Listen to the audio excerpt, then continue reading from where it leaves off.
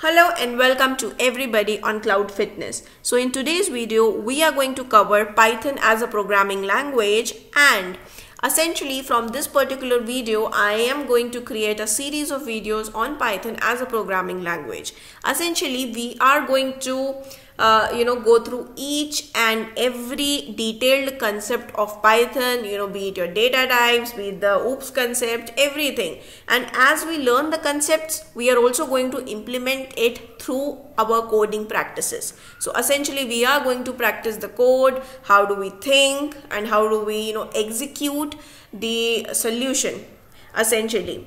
So all this we are going to learn in this whole process of Python as a programming language, and essentially this is just an introductory video, but even in this particular video I am going to explain you a lot of minute details, a lot of concepts which even if you are appearing in an interview later on, right, you might be asked about a lot of these concepts which I am going to discuss even in this particular video. So I'm going to keep it less theoretical, but even if there is some theory associated to it, I am going to link it to the code. So without any further ado, let's move ahead and see the very first question that might come to our mind is, why do we need to learn Python? We have SQL, why do we need to learn Python, right? Now Python is a language which everybody should learn, irrespective of the domain you belong to, whether you are an analyst or you are a data engineer, right? You should be having the basic understanding of Python at least.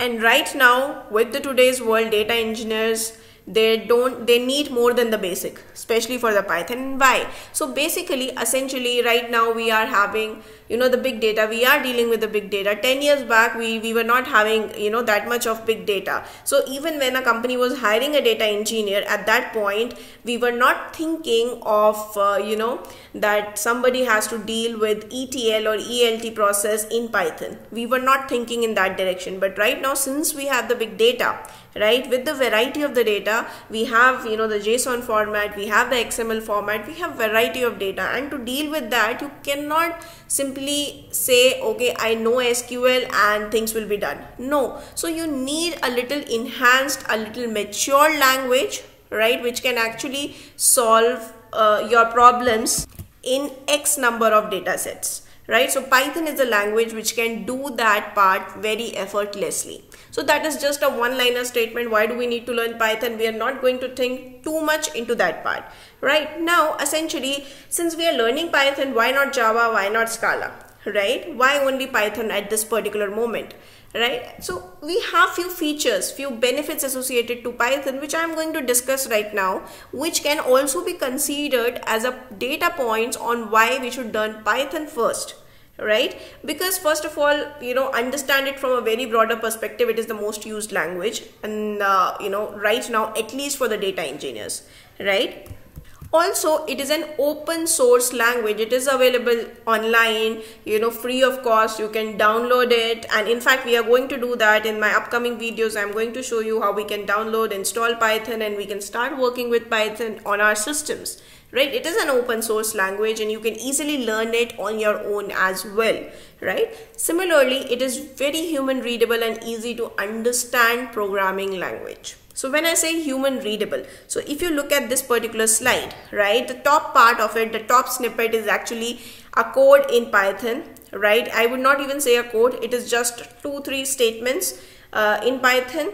And the second snippet is the same code written in Java. So if you look at it, right, so you have fewer lines in Python compared to that of Java. So now I'm not making it as a Java versus Python video, but I'm just bringing out the points where Python is really good at, right? So if you look at stuff, right, it is saying the line number 1, stuff equal to, and it has some data, right? Hello world, hi there everyone, 6. So that is just a random data that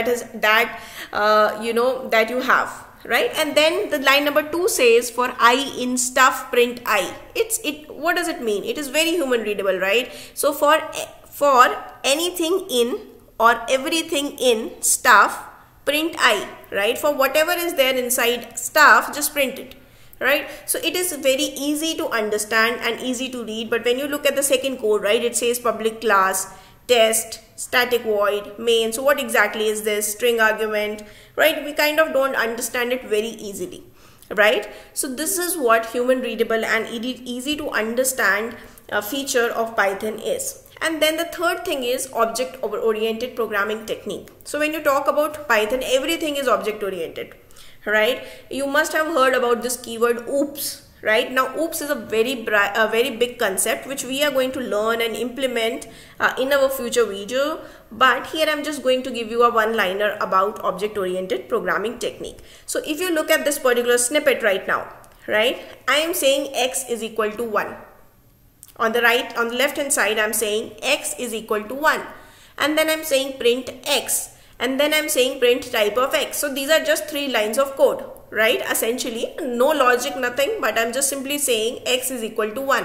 So when I say that, 1 is nothing but an object in Python. So Python, whatever you work on, whatever code you develop, right, so you are actually working based on this object oriented programming technique, where most of the code is around objects. So you deal it as an object.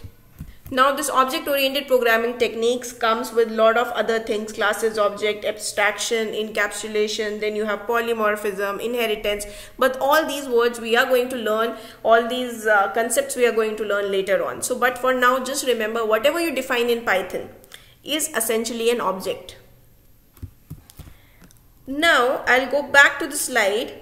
It supports point number 4, it supports dynamic data types. Now what is this dynamic data type, right? So if you look at the left hand side on the screen right now, x is equal to 1, print x, right? I'm just saying x is 1 and print x. So on the right hand side, you can see it has printed x is nothing but x is 1.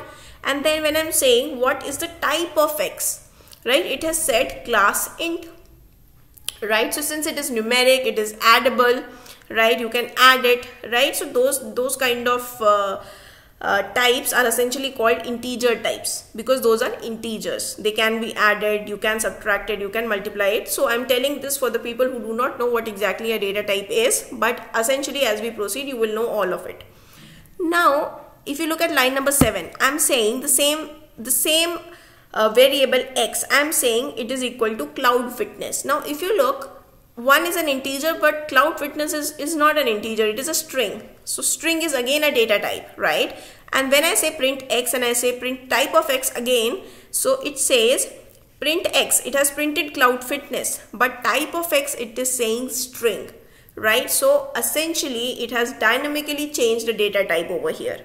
Also, when I say x is equal to 1, I do not have to define that 1 is an integer or 1 is a string. I'm not defining it anywhere. I'm not writing it that 1 is integer, right? I'm not defining it. So when it executes the statement, when it executes the first 3 lines of code, it automatically identifies that it is an integer. And when I say x equal to cloud fitness in quotes, it automatically identifies it is a string. So that is nothing but it is called dynamic data typing, which is a very good feature and it has a lot of benefits when we work on day-to-day basis in a programming language. Then the 5th point is optimized memory management. So it has an optimized memory management. Now all these things which I'm telling you, these might get asked in any interview, right, related to Python, or even when you are interviewing as a data engineer and you write Python on your resume. So these are the things, these are the concepts which might get asked, right? So when we talk about memory management, how it is being done in the Python, right? Now if I go back to an Excel that I have prepared, so you can actually see in Python what happens is your whole memory gets divided into 2 parts. One is a stack memory, one is a private heap space. So there are, if I say, it is correct to say that the memory in Python comprises of stack memory and the private heap space memory, right? Now what happens is whenever you define, right, x is equal to 9, y is equal to 9, z is equal to y minus 1. So you are defining 3 objects at the top, right? Let's say whenever you're writing a program, you have defined something. What something you have defined? X equal to 9, Y equal to 9, Z equal to, or Z or Z, whatever you might call it, equal to Y minus 1. So this is something that you have defined. Now what happens is, in the private heap space, automatically Python stores the object. Everything is an object in Python. And what is the object? X equal to 9, Y equal to 9, Z equal to Y minus 1. So object is your 9, and then Y minus 1. So this is nothing but the object, right? And this object gets stored in the private heap space, and the reference, right? And the reference to it, which is X, Y, and Z, gets stored in the stack memory. Also, what happens is, this is done by Python memory manager. This is done by Python memory manager. Then the other thing is, when I say X equal to 9 and Y equal to 9, I have defined two objects, right? But what Python does is, internally Python memory manager does not create two objects over here. It will create one object only, because the value is same. The value is 9 only for that object. So it is not going to create two separate objects. It is going to create only one object, and hence it is an optimal memory solution. And then if you look at over here for the stack memory, there are two pointers to this 9, X and Y. So if you see X and Y, both are pointing to 9. So this is how it actually stores your data, and everything get referenced by an ID. So every object will have internal ID, which you do not have any control over. So essentially, if there is an object called as 9, it will have an object ID associated to it. Right? It can be anything. Here I have given randomly 1, 2, 3, 4, 5, 6, 7. It can be anything. Now similarly, if you look at this X and the Y over here, right? Now this is pointing to an object ID, right? Internally it will have same object ID. Now when you say Z equal to Y minus 1, it is equal to 8, right? So when I say 8 over here, right, now this 8 is nothing but it is a new object, because the value is different and it will have a different object ID. So this object is being referred by Z over here through the object ID.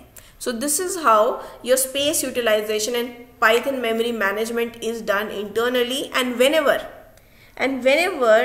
any object is not referred by any name, right? Let's say 8 is no longer being used by Z. Now in that case, there is something called as garbage collector here, which automatically basically release that amount of memory which is not being used. So this is all done by Python memory manager and the garbage collector, and that is why we also say that the Python has very optimized memory management. So this is called as memory management. Also, I would also like to show you one more slide over here. So if you look at this, right, X is equal to cloud fitness. I have given that. Y is equal to cloud fitness, right? Same thing. X is equal to 9, Y equal to 9. Same kind of example, but with a string, right? Not with a number. Now if I say print ID of Y and print ID of X, now ID is nothing but ID is the storage location, right? ID is the object ID of that particular object. Now what is the object here? Cloud fitness is the object. ID is nothing but the ID of this particular object, right? Now if you look at ID of Y and ID of X, if you look at here, this is same. So this is how we can even visualize it programmatically. So both the IDs are same. But now if I say X is 9, Y is 9 and Z is equals to Y minus 1, same example which I gave you just now in the Excel.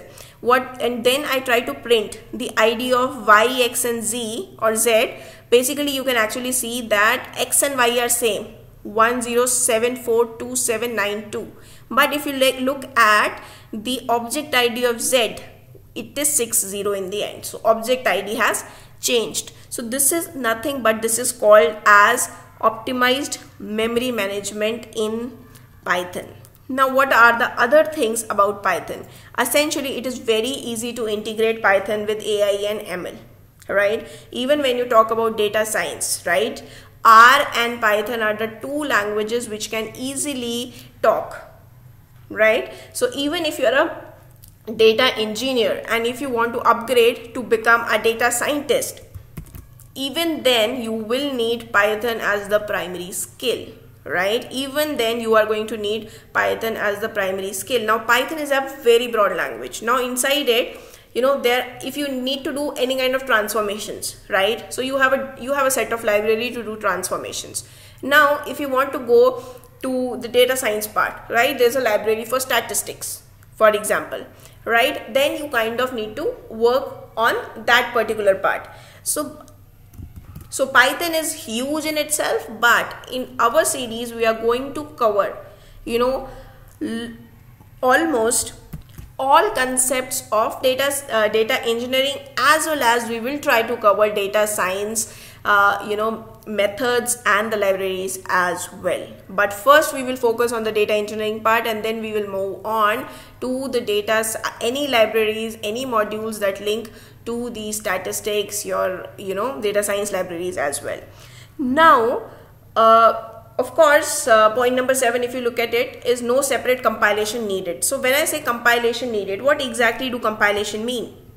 So compilation is nothing but it is a program in itself. Okay, Python itself has a program that essentially, for example, you're writing a language, right? You're writing Python, but when computer needs to read it, right, it will read it in a computer executable format, right? So that is nothing but that is called compilation. But when you talk about Python, right, you do not need any separate compilation. When you run the code, each line is compiled and executed at the runtime only.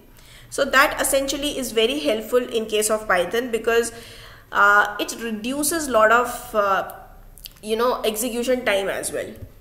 Because whenever you have a compiler, right, in that case what happens is your compiler does two types of checks. Compiler will do lexical checks and syntactical checks. Okay, it is going to check whether you have properly formatted your code or not, right? That kind of check will actually be done by the compiler. So that check will actually take time. But in case of Python, what happens is, since there is no compilation done, there's no compilation done prior to running the code, what happens is your execution time reduces, and Python is able to do that very effectively. So this was a very short introductory, but I feel I have given a lot of content in this particular video itself. There are a lot of concepts in this particular video, especially related to your dynamic data types and your memory management, right? So I hope you like this particular video and do support me so that I go ahead and create a lot more videos, especially on this Python. So thank you so much for being till here, and do remember to like, share and subscribe to my channel.